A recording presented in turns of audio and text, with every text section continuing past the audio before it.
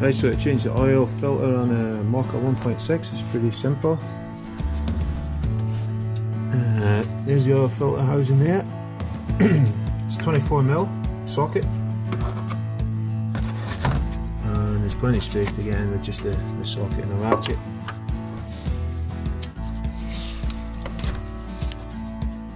And just slacken it off. Take it out.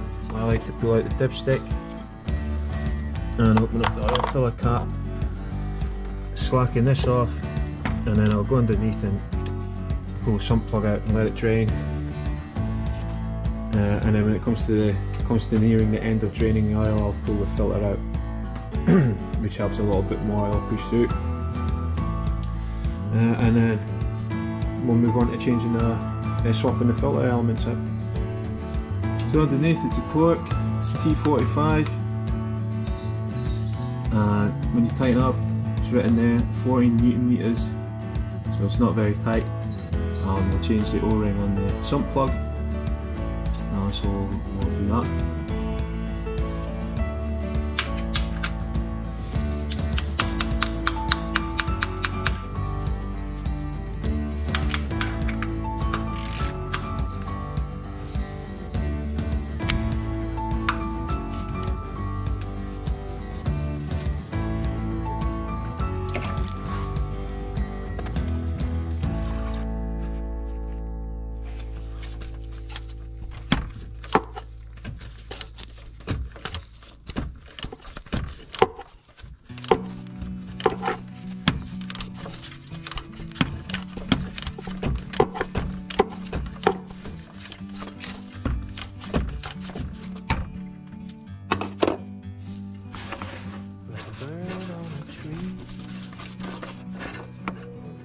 I'm just sitting here. I got time. It's clear to see from up here. The world seems small. We can sit together. Right, so we want to change this O-ring, or you can get a new sump plug. It doesn't matter. It doesn't cost much for a sump plug, but I just change the O-rings.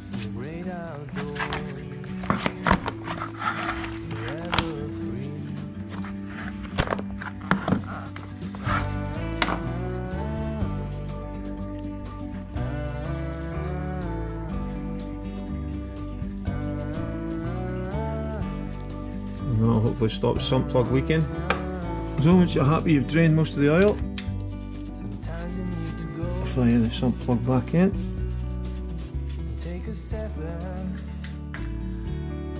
And then, if you don't do this regularly, mechanical stuff, then you're probably better using the torque wrench, but you can just nip it up a little bit. For this video, I'll use a torque wrench to 14 Newton meters. That's it. I mean, it's not tight at all.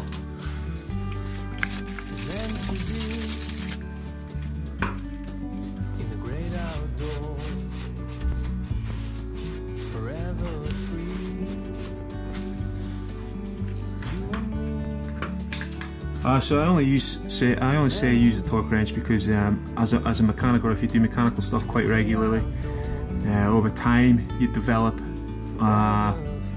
the feel, so you just know with years of experience. But if it's your first time, or you're just doing it on your driveway, just get a torque wrench, or they're not expensive, so you know you've done it right.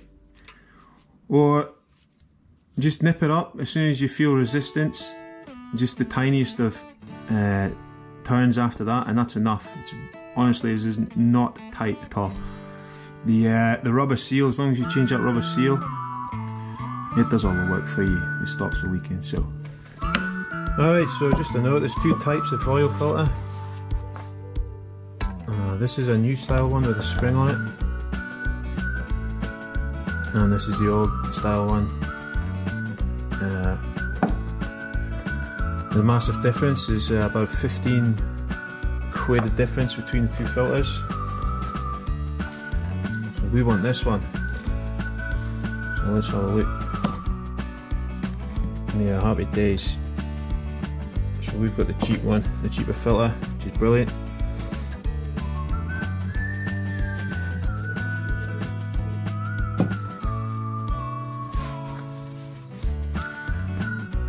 So there'll be probably a bit of oil in here to empty out, and then this O-ring to change. I'm just going to empty this oil out. And I'll just change this O-ring.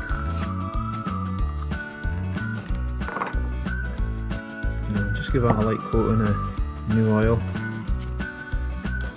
Just helps it go into the hole easier. And that's ready to put back in. I'm just going to get this back in here. Simple enough.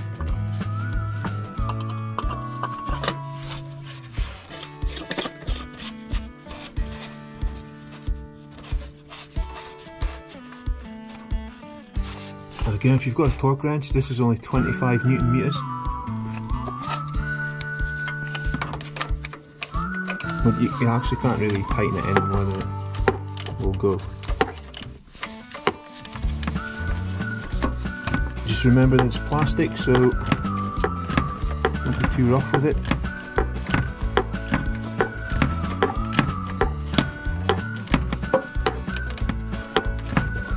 And you'll know if it doesn't seal because when you put oil in and fire up the engine, it'll leak very quickly.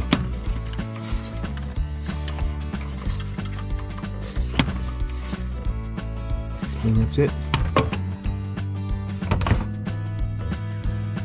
So we just go fill the oil up with the fresh stuff. And it's a 1.6 engine, so it takes 4.5 litres of 530.